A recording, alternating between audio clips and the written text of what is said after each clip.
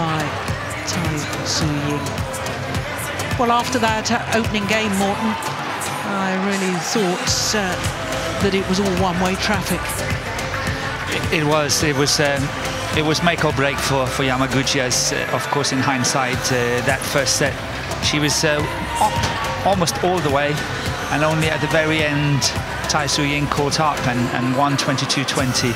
It was a deal breaker, and Yamaguchi should have won it, and she didn't. And as she said, it was one-way traffic ever since. Yeah. Well, the skills and the easy hitting action from Tai Tzu Ying really is just a delight to watch.